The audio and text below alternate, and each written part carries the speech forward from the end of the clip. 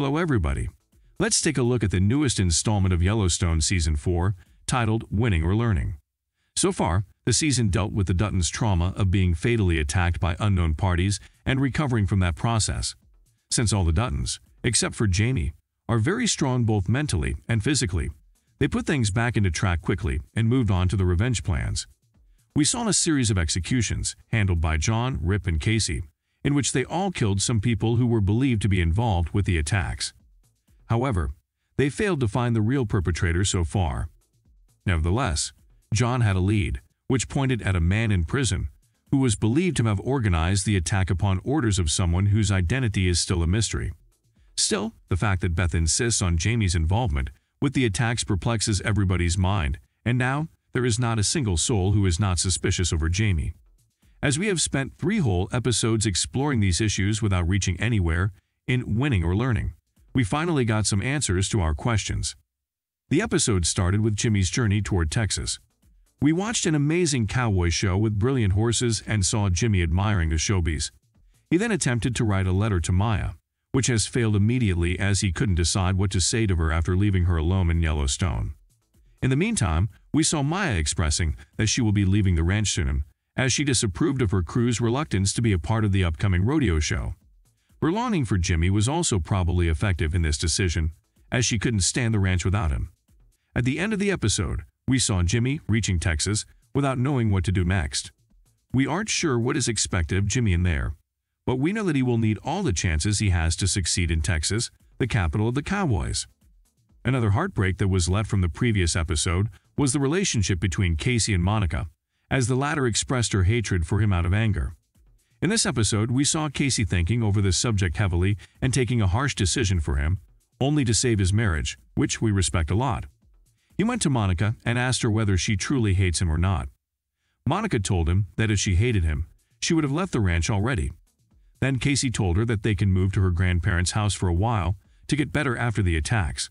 Monica's response was heartwarming and sad at the same time. It was very obvious that she was waiting for such a move from Kayce for so long, and thus she was overwhelmed with emotions as her eyes were showing off her love for him once again. Tate was also happy, as he learned Kayce was moving in with them as well. The news was devastating for John, as he realized all of his children were looking for a way to leave the Yellowstone in order to be happy. Still, he supported Kayce to save his marriage. Another important incident was revolving around Beth, who previously took an oath of vengeance against her old company, Schwartz and Mayer. Caroline, the CEO of the biggest investment company in the world, came to Beth with an offer. She said that they want to land in Yellowstone, which Beth opposed drastically. She told Caroline that when John dies, they can come to her and have an agreement, but as long as he lives, she will pursue his dreams for the ranch. Then, Caroline switched positions, saying that she wants Beth to work for them, as she can be useful in taking over Montana and turning it into a new hub for the investments. Beth questions the offer, letting her know that she wouldn't do anything against the interests of the Yellowstone. In response, Caroline says that she doesn't have to, as long as she finds better lands for the company to take over. Beth says that she would accept the offer only if the company sells its share in Schwartz and Mayer to her. The offer is obviously over the top, but Caroline doesn't refuse it, despite not accepting it either. After Beth's leaving, she says that Beth can be a great asset for the company, signaling that she is ready to give Beth whatever she wants, meaning that Beth will soon take her revenge on her old boss. All of these were highlights of this episode. However, perhaps the most important scene was Kayce's visit to Jamie. It was obvious that both parties were very nervous, but still happy to see each other after all this time. The brotherly love could be felt through the screen. Kayce questioned Jamie for not visiting them when in hospital. In response, Jamie said that he is the reason why they are not being interrogated for their murders. Then, Kayce told him that he should talk to John. Jamie, on the other hand, expressed that he thinks John hates him because of Beth's pointless accusations. Kayce gives Jamie the file of the man in prison who organized the attacks and tells him they need his assistance in tracking down his contacts. Jamie accepts the offer without hesitation, especially after hearing that John specifically asked for his help. Before, John had told Kayce that if Jamie hesitates or refuses to help them, he is the one who is behind the attacks. By acting this way, Jamie proved that he is truly innocent, unlike Beth's belief.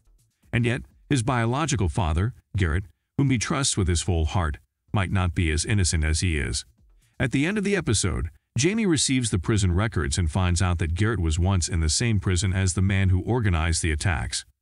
This news shocks him, as he turned his face wholly to Garrett, without questioning his intentions. This means that next episode, we will watch Jamie having a serious face-off with Garrett. There is a high chance that his questioning of the old man will not end up well, as Jamie will be heavily disappointed by him. What do you think of winning or learning? Did you enjoy the episode?